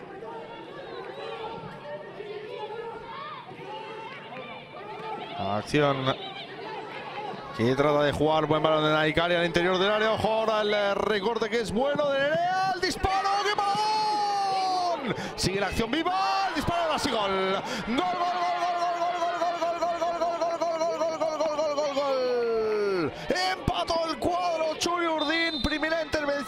magnífica de Noelia que paró un balón a bocajarro y luego acabó metiendo ese disparo Kiana Palacios en la segunda jugada. A punto estuvo de hacer otro milagro la buena de Noelia García, sacando ese esférico. Qué bonita la acción de Nerea Izaguirre, con esa pisadita, incluso a punto de ser ella la que marcaba el gol. Y Kiana Palacios, que bueno, pasaba por ahí. El oportunismo también es importante, pero consiguió finalmente la Real Sociedad encontrar un espacio por dentro, lo que parecía imposible con tanta jugada del Eibar. Y en ese error de despeje de la zaga armera, pues llega el empate a 1 que pone el partido precioso para los 10 minutos que quedan. Pues empate en el marcador. Y vamos a ver cómo responden ambos equipos. Fíjate si se estorban, Yuyuba y Malú. Sí. Y al final eso provoca que el esférico llegue a Kiana Palacios, que no perdona y hace lo que parecía imposible hoy, que es batir a Noelia García. Pues vamos a ver el empate en el marcador. Se han producido también esos cambios. Se fue Rábano, Lo prueba ahora Lucía al interior del área. El testalazo que se va fuera de Naikari, que cayó otra vez en fuera de juego. Naikari estaba completamente sola, pero de nuevo muy bien tirada la línea del fuera de juego por parte de la defensa del Eibar. Aquí en este caso estaba muy adelantada la 7 de la Real. Vamos a ver porque no queda demasiado, pero se abre un escenario completamente nuevo en este partido. Vamos a ver cómo afecta el empate a la confianza del Eibar y también físicamente, porque estás aguantando, porque vas por delante del marcador, pero con este empate a 1 también te puede venir el bajón físico después de todo el esfuerzo que ha realizado el equipo de Dorronsoro en el encuentro. Ahí va Naikari con la zurda. El disparo muy tibio que acaba atrapando Noelia García. Que pase lo que pase, ha completado un partidazo la de Igualada, Sí, no se le puede poner ni un pero a la guardameta del Eibar, que ha estado bien en todas las ocasiones, incluso en esta, que ha acabado en gol. La primera jugada la saca magistralmente, por lo tanto, muy bien la ex de Lleida. Esta Ana Tejada aguantaba ese balón, forzó el saque de banda ante Arola. Maitane que viene a sacarla desde atrás. Ahí está Maitane, lanzado ahora a la Real Sociedad. Lucía recorta hacia adentro, busca la combinación y es buena para Itxaso Uriarte, que ha entrado también ahora en estos últimos minutos. Balón entre líneas, es bueno para Nerea Izaguirre, línea de fondo, puede girarse ante ella Geral. Sigue Nerea, el centro interior del área, sale con los puños Noelia, el balón rebotado Itxaso. Ahí está Itxaso Uriarte. Tocando ya en banda, de vuelta a empezar. Maitane. La estadística de tiros a puerta, 5 para el cuadro Ibarres, 8 para Asturiurdin. Sí, lo que pasa es que son más disparos para la Real, pero los 5 del Eibar han sido muy claros también, así que muy anivelado. Y aquí vemos también las ocasiones de gol, 4 y 5.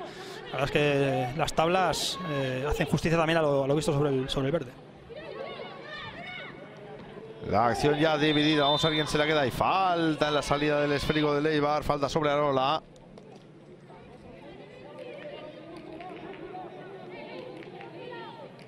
Vemos de nuevo la acción repetida. Este empate sí que es cierto que no acaba de servirle a ninguno de los dos equipos para lo que comentábamos, para que la Real pues pueda seguir enganchada a esa lucha por la Champions, ya que el Eibar pueda optar a entrar en Copa de la Reina. Ese balón dividido, vamos a ver quién se lo queda. Uy, ahora el Gañito. Balón en profundidad para María Llompar. María Llompar al primer palo. La saca de ahí como puede Maitane. Quedan 6 minutos, Albert, y yo no me atrevo a decirte qué es lo que puede pasar, Sí, porque no renuncia el Eibar, no se queda embotellado atrás, sigue teniendo más presencia ofensiva la Real, pero aún sigue sacando la cabeza el cuadro armero en busca del segundo. Acción ya en el interior del área. Y el balón que queda rebotado lo mandó Gaslana. La segunda opción, buen recortito. El pase al interior. ¡Qué pie de Anclares! La acción que sigue viva, pedían penalti, lo señala la árbitra. Desde los 11 metros el partido está absolutamente loco. Penalti sobre Zemi Gatlana, la sudafricana, tras ese paradón en primera instancia de Nanclares. Vamos por partes, veremos, a ver la repetición porque no está nada de acuerdo Nuria Mendoza. Que bien aquí Altonada, cómo se cuela, cómo envía ese pase de la muerte, cómo la saca Nanclares. Y uy, me parece clarísimo. Me parece que Gatlana llega primero al balón, ¿no? Creo, y le acaba impactando Nuria Mendoza. Al menos eso es lo que me ha parecido ver en esta primera repetición. El golpe es bastante claro en la espinilla, de ahí que se duela Gatlana, y el penalti me ha parecido bastante claro en la primera repetición. Pues se lamenta Mendoza, bajo palos Nanclares, estamos en el 86 y tendrá la oportunidad desde la pena máxima la Sociedad Deportiva Eibar de avanzarse de nuevo en el marcador. Ahí va Llompar, María Llompar, bajo palos Nanclares. María Llompar, señala Espino Ríos. Ahí va Llompar. Gol.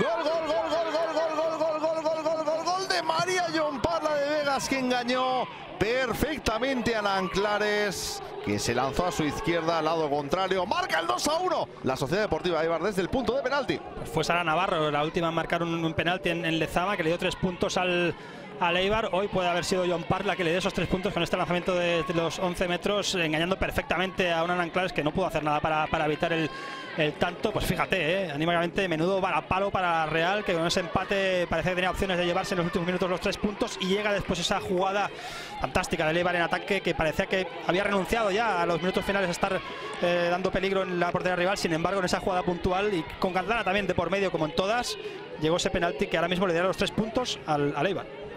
Pues 2-1 en el marcador, vuelve a avanzarse en el electrónico el cuadro armero. Y vamos a ver cómo responde ahora la Real Sociedad, que le ha costado sudor, tiempo y no lágrimas, pero trabajo. Marcar ese gol del empate, pues se lo ha visto de nuevo neutralizado por ese 2-1 marcado desde el punto de penalti de María Llompar. Lo prueba ahora desde la derecha Lucía. El saque de banda para el cuadro ibarrés. Pues 3 minutos, Habrá cambio. Entra al terreno de juego Aida Esteve. Se va Llompar, la autora del gol de penalti. Sí, Llompar, que ha hecho un partido también excepcional, como todo el equipo, trabajando ahí por esos intereses comunes, y que se marcha hacia nada después de además haber marcado el que puede ser el gol de la victoria, si no remedia a Real en lo poquito que queda. Ahí Esteve, que entra al terreno de juego, también lo hace Martorras.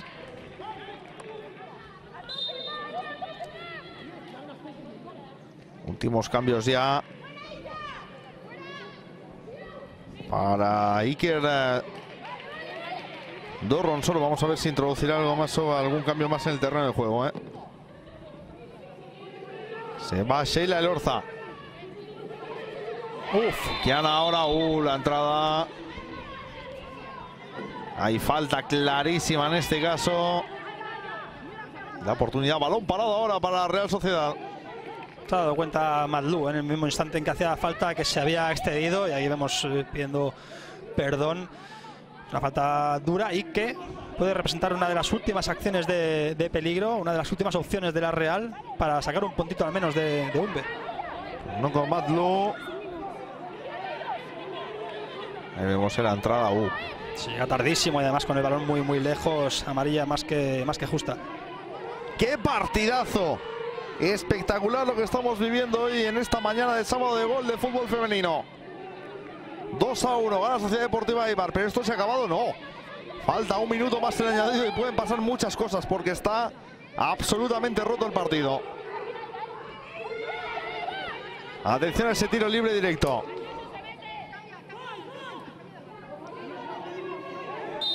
La oportunidad ahora para Nereiza Aguirre, que la mete cerrada, sale con los puños, ojo la opción al segundo palo, la va a sacar de ahí, no quiere problemas Madlú, no llegó a rematar bien Naikari. Pues fíjate que probablemente estamos ante el primer y único error de Noelia García en el partido, el salir ahí más o menos a por uvas sin conseguir despejar el balón y dejarnos desguarnecida la portería. En este caso, pues por suerte para el Eibar, no tuvieron que lamentar el gol en contra.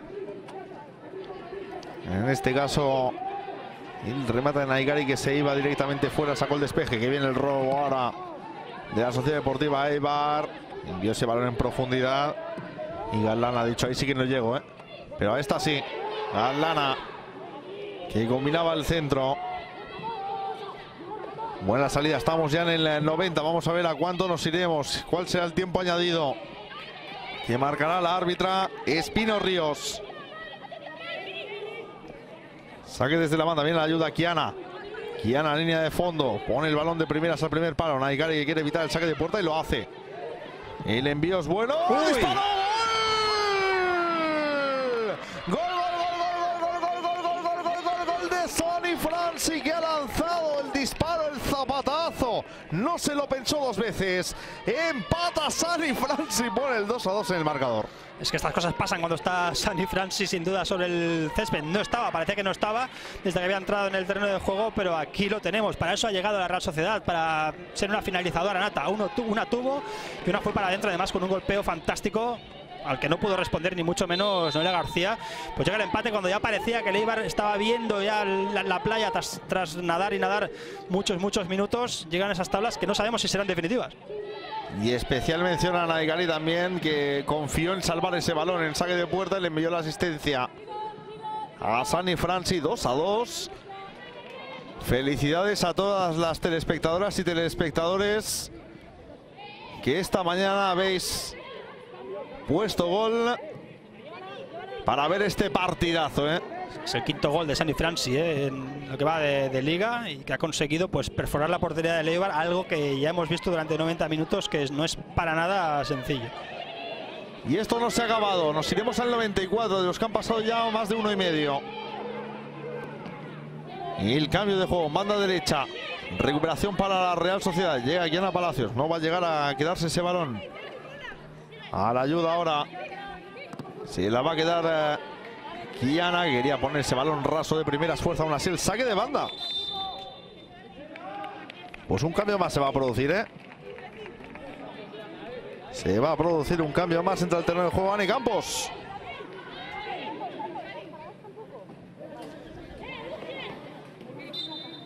Se va Arola. Exigido partido también de Arola, Acción ya desde la banda derecha. Corría Marto Ras. La falta ahora.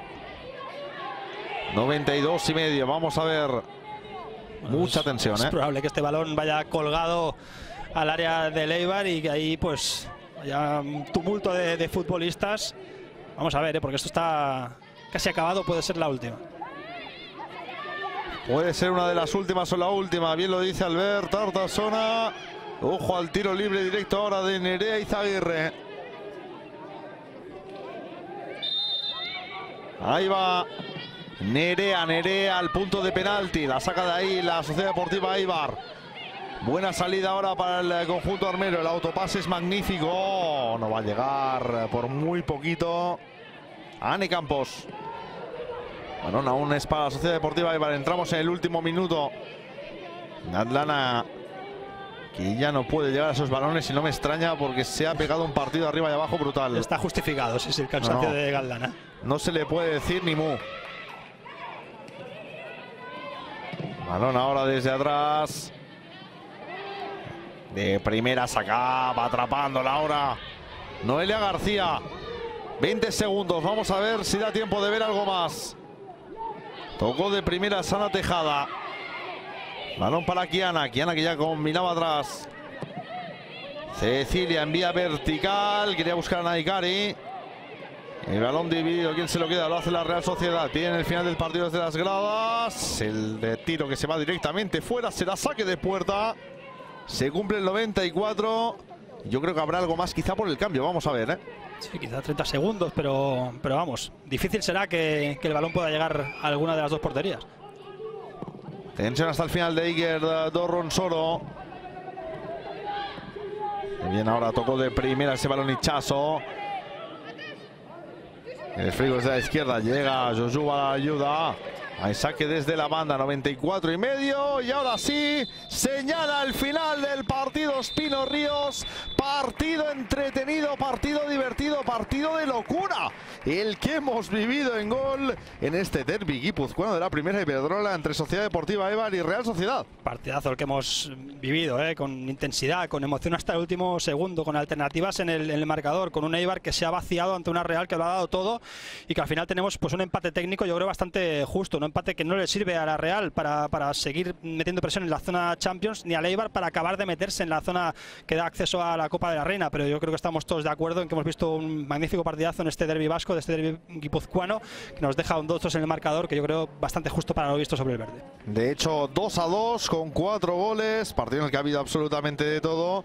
Y al ver los goles de Cemi Gatlana, que ha hecho un partidazo, María John par de penalti, el de Kiana Palacios y Sani Franci con una volea también espectacular. Sí, yo creo que hoy parecía imposible poder batir a Noelia García con el auténtico partidazo que estaba haciendo la guardameta del Eibar y la zaga en general, pero finalmente la Real ha conseguido sacar un punto cuando parecía que se iba a dejar aquí 3 ante un Eibar tremendamente batallador y que ha mostrado una fortaleza física espectacular para aguantar un ritmo brutal durante 90 minutos. Alberto Artasona, un placer como siempre. Igualmente, muchas gracias. Y a todas ustedes y a todos ustedes, gracias por vivir con nosotros la primera Iberdrola. ¡Que viva el fútbol femenino! Empate a 2 entre Sociedad Deportiva Eibar y Real Sociedad en el derbi guipuzcoano. Hasta la próxima, adiós. Adiós.